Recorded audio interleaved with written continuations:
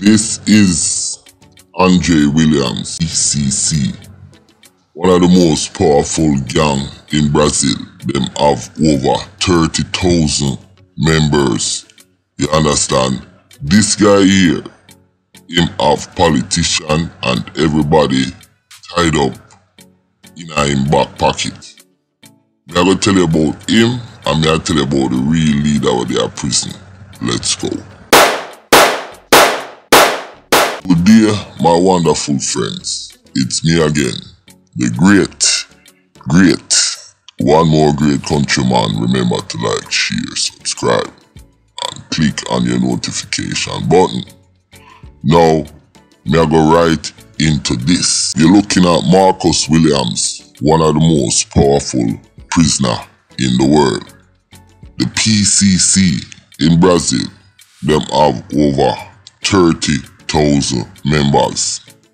Now, they're involved in a lot of crime and all sort of things. Based in Sao Paulo and with over 30,000 members, this violent organization have massacred police, murdered judges, and shut down entire cities.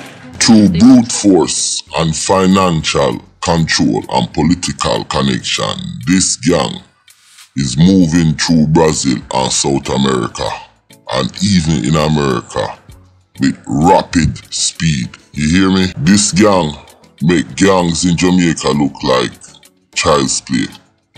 Them redefine what gang is, and a lot of people and a lot of the states look at them, in Brazil, the government, as enemy of the state.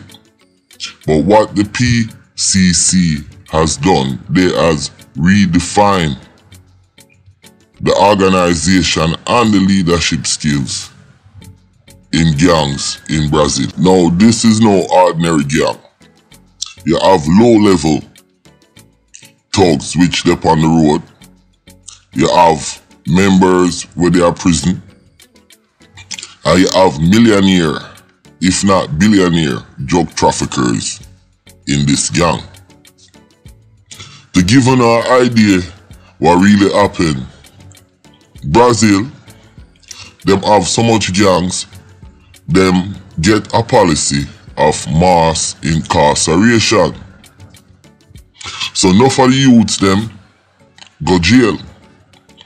Now, for decades, the government abused the prisoner them. And then the PCC, when them form for them gang, them start show the prisoner them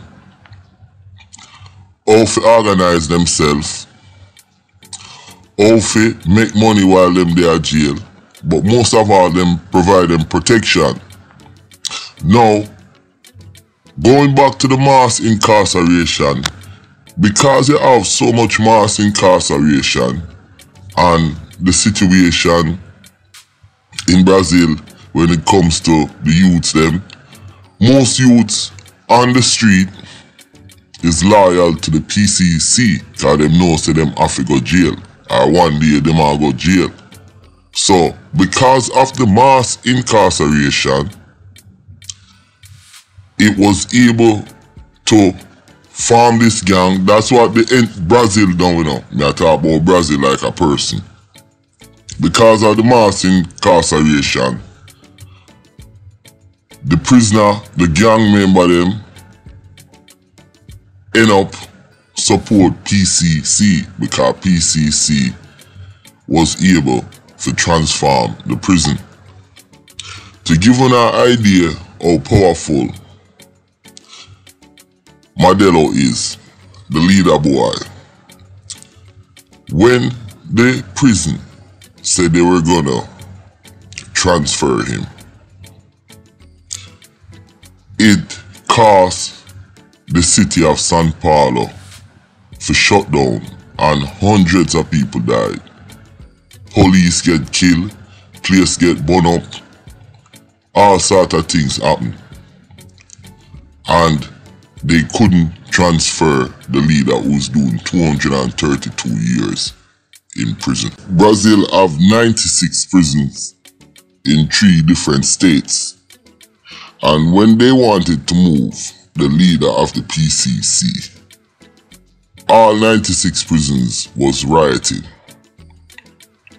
When the police try going at the prison, the neighborhood them now start riot. Them burn down banks, them burn down building, them shoot people, just to keep this guy from not moving from one prison to the next. That's just an example. This gang have information on all their members, 35,000. Them have spreadsheets, Excel sheets of all the money them make. All the gang member them have to contribute money towards this gang. But going back to what I'm saying, like in comparison to say a country like Jamaica, if we're not careful, we can end up just like Brazil, because the mass incarceration without any supplemental programs in terms of rehabilitating these youths, it leads to this kind of situation. Now, you would say this guy would be the DUDUS of Brazil. You understand? Only on a way bigger scale. Now, the PCC, them provide protection for the people them in the neighborhood. Them provide health services where the government falls short. Them provide health care. A lot of these gang members, them recruit doctors. Them have pharmaceutical companies under them belt, so it is like a multinational corporation. It's a business, and all of this became possible of this guy, Mr. Williams Madelo. If you like what I'm doing, please support this channel. We have a couple different things. I am not using them, but them did it, like the thank you thing, they join the channel. It's just a lot of work to make videos, have a day job, take care of your family. If I didn't love this thing, I wouldn't do it, believe me. But yeah, remember, just hit the subscribe button and share it and tell your friends. And tell a friend who tell a friend. It's a countryman, I do the thing. Now this gang, them not only just they are Brazil. What they did in 2017, them invaded a city in Paraguay, shoot out with the police and the authorities, and made off with $8 million. That's how this gang operate. Everything is organized to the T. They'll still remember this day. It's like the 9/11. The PCC don't just restrict themselves to Brazil. In 2017, they invaded a city in Paraguay, outgunned the police, and made off with $8 million. There were speedboats on a river right on the border that were waiting for those who went into the bank to actually perform the heist. There were large machine guns attached to these boats, and so really military-grade equipment. The PCC has gone in and taken over control of those territories, and that has helped the PCC evolve in the direction of something approaching a real drug cartel. One of the biggest war them have to date. Them, the PCC, and another gang, a fight over the Amazon region. That are the region where most drug traffickers use because it border Colombia, the whole of South America. And right now them in a bloody war. Listen to this. Now, the PCC are embroiled in one of their bloodiest wars yet. And this time, it's not the police. In the north of Brazil, the PCC and other gangs are fighting over territory in the Amazon region. They're fighting over not just the Amazonian capital within Brazil, which is Manaus, but they're fighting over the right to use very lucrative riverine networks throughout the Amazon. This is an incredibly lucrative route for drug trafficking because it allows Brazilian criminal organizations to access both Colombia and Peru. So do you hear that? Them are fight for access to the most lucrative drug route on the planet. So this gang is not no ordinary gang, and this guy Modelo. Now, in the beginning I was telling you about André Williams, and this was another leader of the PCC. Now, this guy, Mr. Williams, he got caught and went to jail in 2019. And for some reason, the Brazilian authority, this man right here, gave Mr. Williams a pass to get out of prison. And you know what he did? So the judge named, on pardon my pronunciation, Yellow, him grant Mr. Williams a habeas corpus to leave the prison. And the man go straight in an airplane, a jet plane, and fly to Paraguay. And now them a look for him. Now, you see how strong them youth there corruption is and how them have the system on lock. Remember now, him there prison, you know, the second lieutenant, and a judge grant him a habeas corpus. I guess some special permission, and him just get dressed and drive go one private airport and jump on a millionaire jet plane and gone.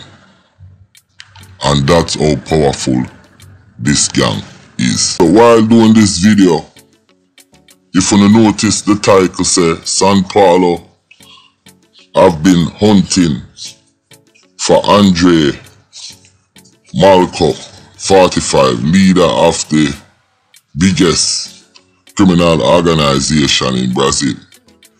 But it end up that may end up do the thing for Mr. Williams also, which is the leader, which he is in jail now. That's the man in the white shirt on the left side. But an interesting title come to me. Would I say, yo, Mr. Williams is the DUDUS of Brazil? That's what comes to me. He is the DUDUS of Brazil. And the other guy, André Macedo, the one who jumped in the jet plane, would be the lieutenant of DUDUS. Now, I say that to say this. Jamaica, we in our infant stage, but in a lot of ways, you can see the blueprint where government leave up the people them, the dons them start run the neighborhood, and then them get more organized, and them take over social services, education, even medical for the people them, responsible for the people them. Jamaica, our gang them is not as organized, they're more would I say Americanized and egotistical in terms of, you know, capitalism and the norms that comes behind that. Whereas in Brazil, you do have that, but a lot of the gang resource goes into a bigger picture in terms of protection for the people, and medical care, like I say, education, because the government leave up the people, them and so much people.